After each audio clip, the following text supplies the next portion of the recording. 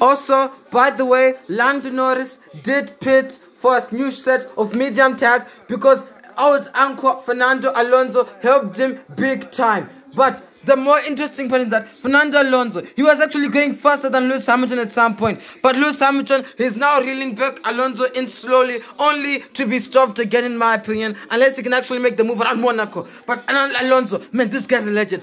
You should have seen it last year at Hungary. I was on fire for this stuff.